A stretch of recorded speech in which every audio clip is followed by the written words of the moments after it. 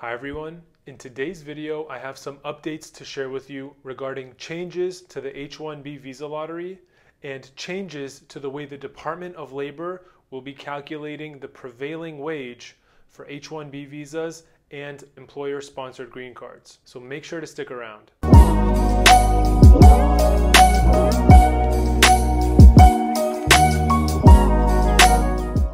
Hi everyone, so for those of you that don't know me, my name is Michael Ashoori and I'm a US immigration lawyer based in Los Angeles, California. At my law firm, we regularly post videos to make sure that you're up to date with what's happening in immigration. So if you haven't yet subscribed to our YouTube channel, make sure to hit the subscribe button now. Also, make sure to give this video a big thumbs up so that YouTube knows to share this information with more people. So let's get started. As I mentioned in this video, I'm going to share some updates with you regarding the H1B visa lottery and a new rule by the Department of Labor for how it's going to begin calculating the prevailing wage for H1B visas and perm labor certifications.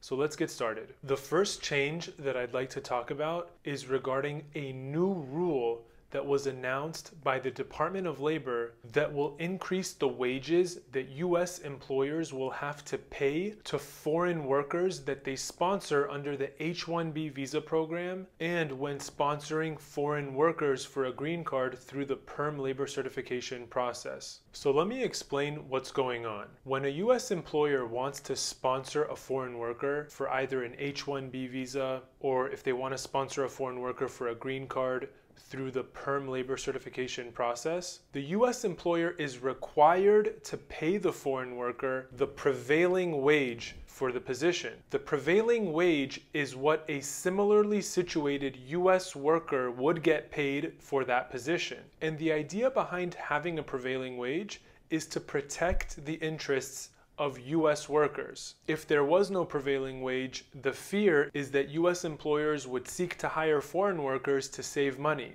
by paying the foreign workers less than what US workers would get paid.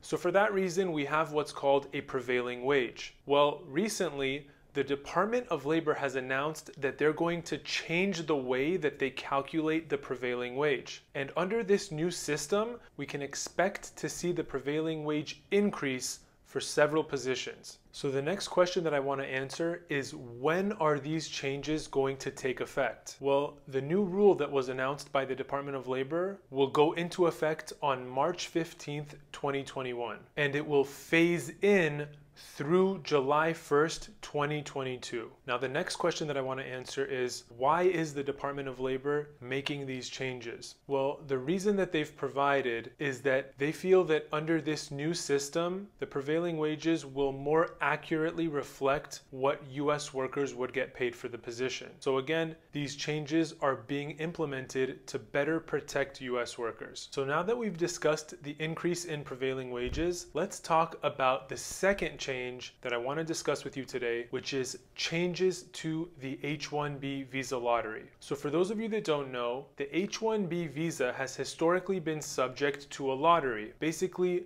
there's a tremendous demand for the H1B visa and a limited supply to the number of H1B visas that are available each year. As a result, we've had a lottery system where people enter into a lottery, and if they're fortunate enough to get selected in the lottery, then their application for an H1B visa can get processed. Now, historically, this lottery has been conducted more or less at random. Well, recently, the Department of Homeland Security has announced a new rule where the H1B visa lottery will be based on the prevailing wage that the employer will be offering to the foreign worker. Under the new system, higher wages will get priority over lower wages. Again, the stated reason for these changes is to protect US workers. So there you have it. In this video, we discussed two new changes. The first change is regarding the Department of Labor changing the way that they calculate the prevailing wage for H1B petitions and employer-sponsored green cards through the perm labor certification process. These changes will result in an increase in prevailing wages. The second change that we talked about is regarding the H1B visa lottery. The Department of Homeland Security has announced a new rule that will change the way that the H1B lottery is conducted so that higher wages will be given priority in the lottery process. I hope you guys found this video extremely helpful. If you know anybody that can benefit from this information, make sure to share this video with them. We're all about empowering you with knowledge. So the more people that can benefit from this information that can actually see this video, the better. If you haven't yet subscribed to our channel, make sure to hit that subscribe button to stay in the loop with all the videos that we're posting. As always, thank you so much for tuning in, and I'll see you on the next video.